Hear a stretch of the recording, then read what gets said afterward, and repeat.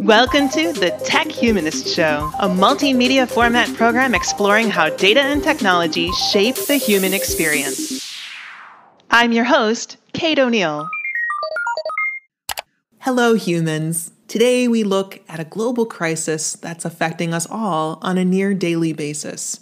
No, not that one. I'm talking about the other crisis, the one getting a lot less media attention, the global mental health crisis. In December, Gallup published an article with the headline, "The Next Global Pandemic, Mental Health." A cursory Google search of the words mental health crisis pulls up dozens of articles published just within the past few days and weeks. Children and teenagers are being hospitalized for mental health crises at higher rates than ever. And as with most topics, there is a tech angle. We'll explore the role technology is playing in creating this crisis and what we might be able to do about it. Let's start with social media. For a lot of us, social media is a place where we keep up with our friends and family, get our news, and keep people updated on what we're doing with our lives. Some of us have even curated feeds specifically with positivity and encouragement to help combat what we already know are the negative effects of being on social media too long. There's a downside to this, though, which I spoke about with Kaitlin Ugolik Phillips, the author of The Future of Feeling, Building Empathy in a Tech-Obsessed World. I wrote about this a little bit in an article about mental health culture on places like Instagram and Pinterest, where you have these pretty images that have nice sayings and sort of the commodification of like anxiety and depression. And it's cool to be not okay, but like then you're comparing your not okayness to other people's. We've even managed to turn being not okay into a competition, which means we're taking our attempts to be healthy and poisoning them with feelings of inferiority and unworthiness, turning our solution back into the problem it was trying to solve. One of the other issues on social media is the tendency for all of us to engage in conversations, or perhaps arguments is a better word, with strangers that linger with us, sometimes for a full day or days at a time. Kaitlin explains one way she was able to deal with those situations. Being more in touch with what our boundaries actually are and what we're actually comfortable and capable of talking about and how, I think that actually is a place to start for empathy for others. Because a lot of times when I've found myself in these kind of quagmire conversations, which I don't do so much anymore, but definitely have in the past, I realized that I was anxious about something, or I'm really being triggered by what this person is saying. That's about me. I mean, that's a pretty common thing in psychology and just in general, that when someone is trolling you or being a bully, it's usually about them. And I think if we get better at sort of empathizing with ourselves or just setting better boundaries, we're going to wade into these situations less. I mean, that's a big ask, I know, for for millennials, Gen Z, Gen X, and anyone trying to survive right now on the internet. But social media doesn't make it easy, and the COVID pandemic only exacerbated the issues already prevalent within the platforms. Part of the problem is that social media wasn't designed to make us happy. It was designed to make money. John C. Havens, the executive director of the IEEE Global Initiative on Ethics of Autonomous and Intelligent Systems, elaborates on this idea. Oftentimes, the value is framed in exponential growth, not just profit. Exponential growth is an ideology that's not just about getting some profit or speed. It's about doing this. Well, when you maximize any one thing, other things, by definition, take less of a focus. And especially with humans, that can be things like mental health. This is not bad or evil, but it is a decision. And in this case, it's a key performance indicator decision. The priority is to get something, say, to market versus how can we get something to market focused on well-being? How can we make innovation about mental health? The upside is that our time indoors led some people to more quickly realize the issues with technology and its effects on us. Early in the pandemic, I spoke with Rahaf Harfoush, a strategist, digital anthropologist, and best-selling author who focuses on the intersections between emerging technology, innovation, and digital culture, about what she learned about our relationship to technology during that time. For me, I think it just amplified a lot of the issues that I had with the way that we were using technology before. I noticed that in my social networks and in my friend groups, people were home more. And so what can we do but turn to our online, to this never-ending content and distraction and connections? And I noticed in the first couple of weeks, everyone was all about the Zoom everythings. And then there was like a Zoom burnout. And for me, I think there's a couple of big issues at play. The first is that we have more bandwidth because we're at home. So we're like consuming more information. A lot of these platforms leverage this like addictive, constant refresh, breaking news cycle. And with something as complex and nuanced as COVID, I know many of us were glued to our screens, refreshing the latest news. That was not the best thing I could have done for my mental well-being or anxiety. It was at one point I was like, I need to take a step away because I'm just addicted to like the news of it instead of actually increasing my information or my knowledge. And the other thing is, I think that for many people, the forced pause made us realize that some of us use productivity as a coping mechanism. So suddenly we had more time. And so I saw people starting to try to make their personal time as productive as their professional time and really pushing themselves to like pick up 10 new hobbies and learn 10 new languages and take 10 new classes. And one or two of those things is great, but I really saw people loading up. And that was a good indication to me of our like lack of comfort with not doing anything. I noticed I was guilting myself for not writing and not learning and not doing all these things. And then I was like, you know what? We are undergoing this immensely traumatic, super stressful thing. It's okay to not do anything. Like, that's fine. If you're anything like me, that's a lot easier said than done. Even if you've mostly resumed your life as normal, you're probably still in the habit of working all day and then filling your free time with more work, hobbies, or time on social media. I asked Rahaf what someone trapped in this cycle could do about it. Your brain needs at least a week to just unwind from the stress of work. If you're just constantly on planes and, in deliverables and client stuff and business stuff, like you're never going to actually take the time to imagine new opportunities for yourself. The trick is we have to balance periods where we're actually producing the thing with periods where I call it intangible creativity. A lot of the thinking you can't see. And in our culture, we don't like things that we can't see. Right. But how many of us have gone for a walk and gotten that idea, or been daydreaming and gotten that idea?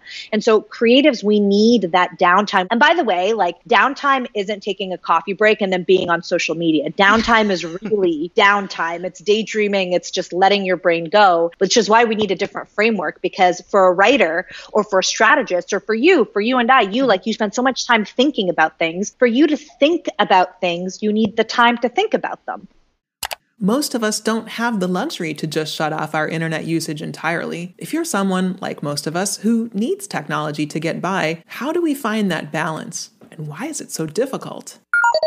And I think it's because we've shamed ourselves into thinking if we're not doing stuff, it's a waste. And that's the problem. The problem is like intentional recovery, deciding and choosing to rest, prioritizing that is really hard for all of us because we constantly hear these stories of CEOs and celebrities and Elon Musk sleeping on the floor of his factory and Tim Cook waking up at 4:30 a.m. in the morning. So you hear all of that and then you think, I can't take a nap. I can't watch a movie. I can't go for a walk, because then I'm not like committed to being successful, which is the most toxic belief system that we have incorporated into our society today, especially for creatives. The breakthrough that I had was that it's not actually about systems or organizations. It's about us as people. We are our hardest taskmasters. We will push ourselves to the limit even when other people tell us that we should stop and take a break. If we're going to move to a more humane productivity mindset, we have to have some uncomfortable conversations about the role of work in our lives, the link between our identity and our jobs and our self-worth, our need for validation with social media and professional recognition, our egos, all of these things like battle it out, which is why I just can't come on here and be like, okay, guys, take a break here, do this. We're not going to do it. We really have to talk about growing up. What did your parents teach you about work ethic? How is that related to how you see yourself? Or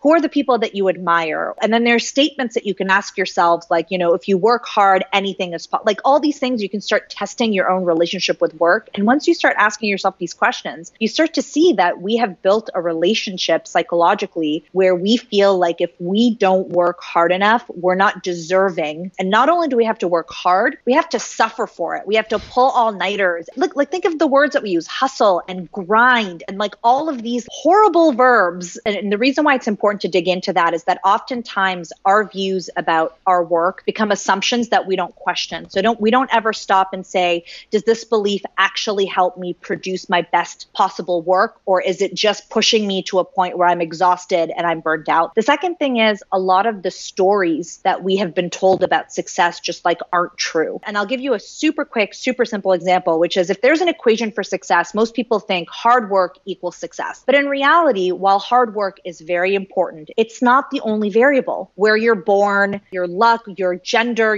all of these things are little variables that add into the equation. So what I don't like about the hard work equals success is the flip side of that tells people that, well, if you're not successful, it must be because you're not working hard enough. And part of the awakening is to understand that there are other factors at play here, and we're all working pretty hard. And so we don't need more things telling us that we're not enough and we're not worthy. When I had my own burnout, I knew better but didn't do better. And that was really frustrating to me. It's like I have the knowledge. Why couldn't I put the knowledge in practice? And then eventually I realized all of these belief systems and stories, they're embedded in every Instagram meme and every algorithm that asks you to refresh every 10 seconds and every notification that interrupts your time. In the design of these tools where we're designing them to socially shame people for not responding fast enough. So like with WhatsApp, for example, the blue check mark that lets you know that the person you've sent the message to has seen and read your message. Like, what is that if not social pressure to like respond? So we've also shaped technology to amplify the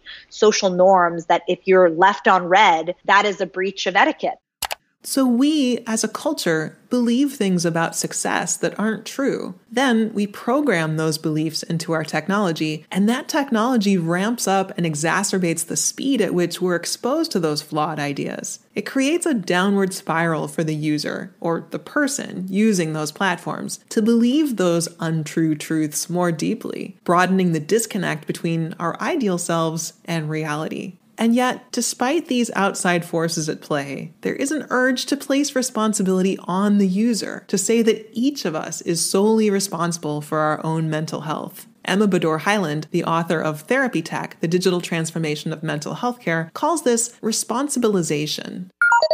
I draw from the work of Michel Foucault, who writes about neoliberalism too. So the way that I use it in the book is to say that there is an emphasis when we talk about neoliberalism upon taking responsibility for yourself, anything that could be presumably within your control. And in this day and age, we're seeing mental health, one's own mental health, being framed as something that we can take responsibility for. So in tandem with this rollback of what would ideally be large-scale support mechanisms, local mental health care centers, and facilities to help people in need, we're seeing an increasing emphasis upon these ideas like use the technology, which you can get for free or at low cost to help yourselves. But at the same time, those technologies literally don't speak to and don't reflect an imagined user, which would be that of the person who we know in this country needs interventions most badly.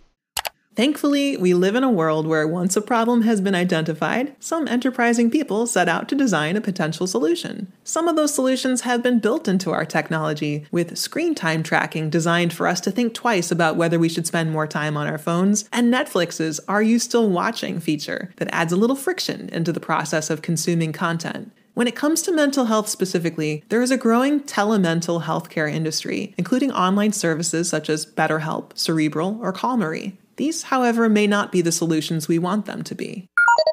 A lot of my research, it's so interesting looking back. My interviews with people who provide telemental healthcare were conducted prior to the pandemic. It was really a challenge at that point to find research participants, people to interview who were advocates and supporters of screen-based mental health care services. They would tell me that their peers sort of derided them for doing that because of this assumption that when care is screen-based, it is essentially diluted in fundamental ways that would negatively impact the therapeutic experience, which is completely understandable because communication communication is not just about words or tone or what we can see on a screen. There's so much more to it than that. But when interactions and communications are confined to a screen and seeing people virtually, you do lose communicative information. One of the things I've grappled with is that I don't want it to ever seem as though I don't think telemental healthcare is an important asset. One of my critiques of telemental healthcare is that a lot of the time in our discussions of telemental health, we assume that people already have access to the requisite technologies and access to infrastructure that makes telemental healthcare possible in the first place. Like having smart devices, even just smartphones, if not a laptop or a home computer station, as well as access to a reliable internet connection in a place where they could interface with a mental health healthcare provider.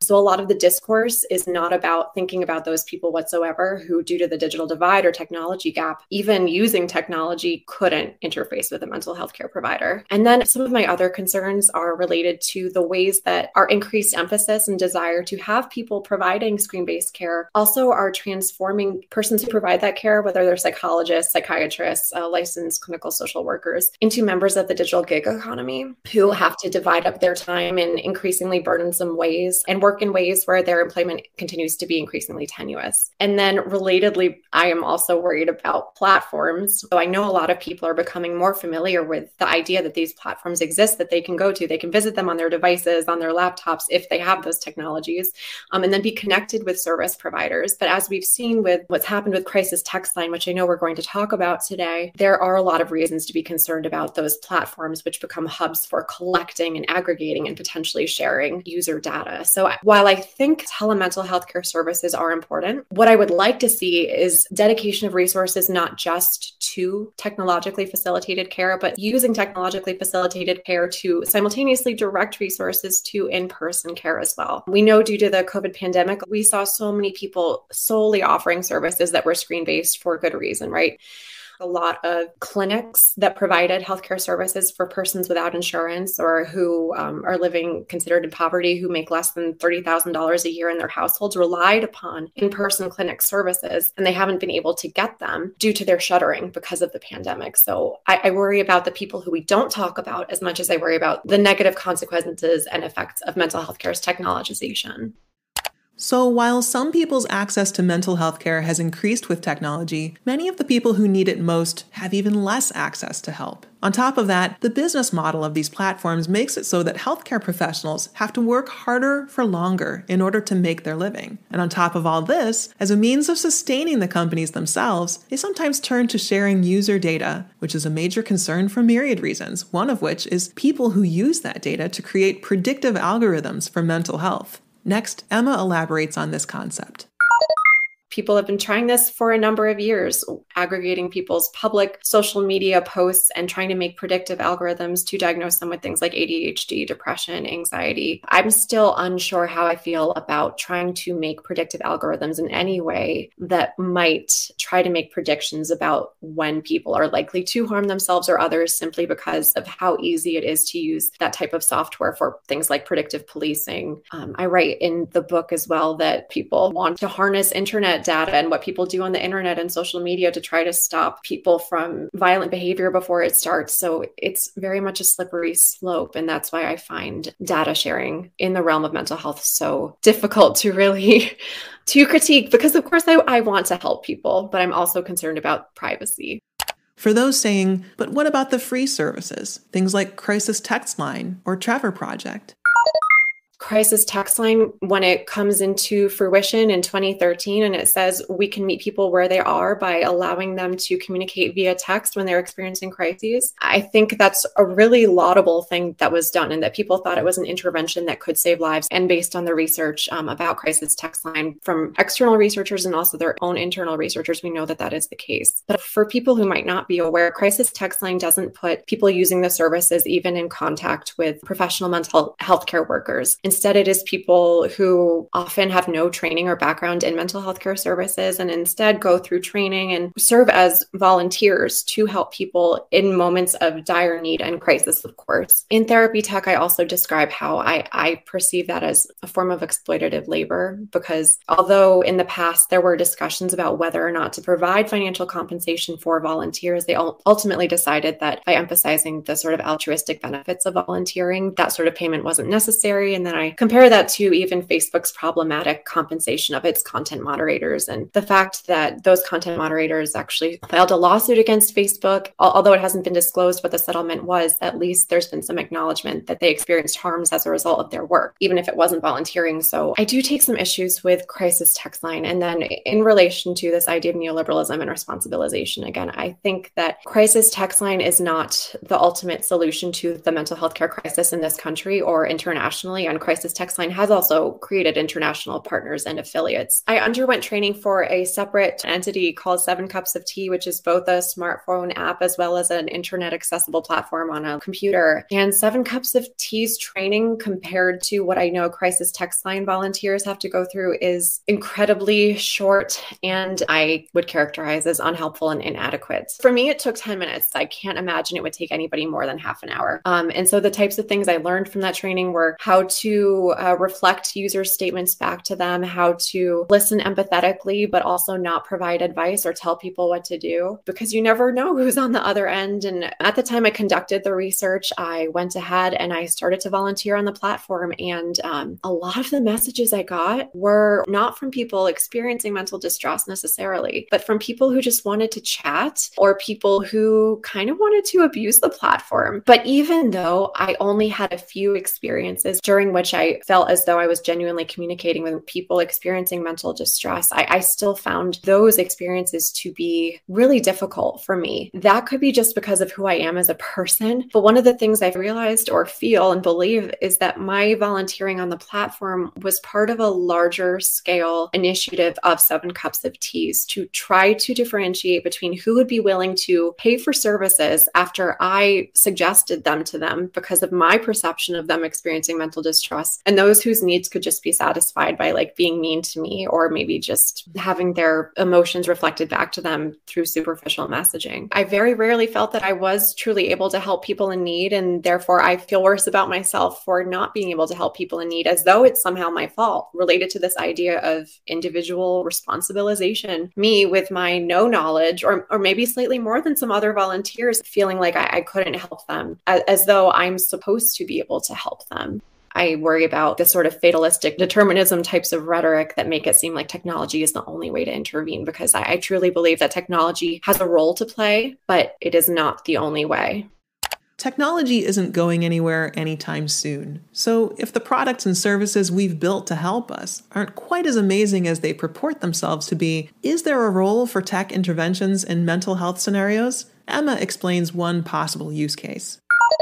I think that technologies can help in cases where there are immediate dangers. Like if you see somebody upload a status or content which says that there is imminent intent to self-harm or harm another person, I think there is a warrant for an intervention in that case. But we also know that there are problems associated with the fact that those cries for help, or however you want to describe them, are technologically mediated, and they happen on platforms because everything that happens via a technology generates information, generates data, and then we have no control, depending upon the platform being used, over what happens with that data. So I would like to see platforms that are made for mental health purposes or interventions to be held accountable in the fact that they need to be closed circuits. It needs to be that they all pledge not to engage in any data sharing whatsoever, not engage in any monetization of user data, even if it's not for profit, and also, of course, to have very clear terms of service that make very evident and easily comprehensible to the average person who doesn't want to read 50 pages before agreeing, because we assume that they're in need if they're using these tools already, that they won't share data or information.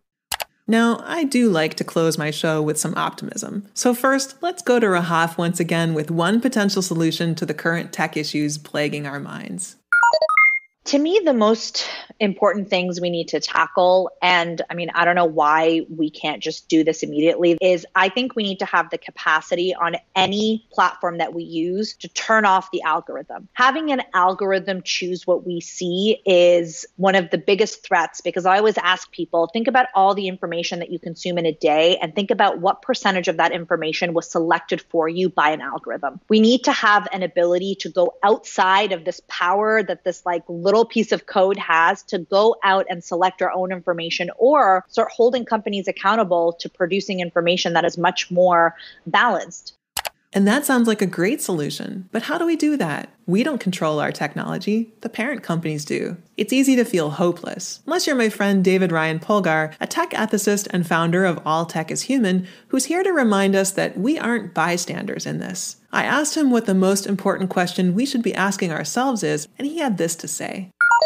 What do we want from our technology? This is not happening to us. This is us. We are part of the process. We are not just like magically watching something take place. And I think we oftentimes forget that. The best and brightest of our generation should not be focused on getting us to click on an ad. It should be focused on improving humanity. We have major societal issues, but we also have the talent and expertise to solve some of these. And another area that I think should be focused on a little more is we are really missing out on human touch. Frankly, I feel impacted by it. We need to hug one another. We need to shake hands as Americans. And I know some people, would disagree, but we need warmth. We need presence of somebody. And if there was a way that we ended this conversation and like we had some type of haptic feedback where you could like pat me on the shoulder or something like that.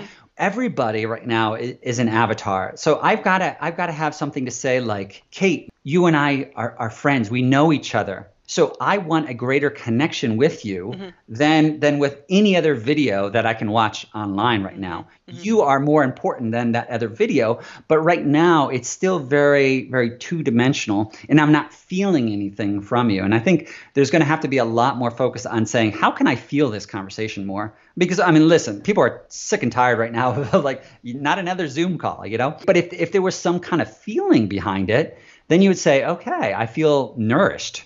Whereas right now, you sometimes feel exhausted.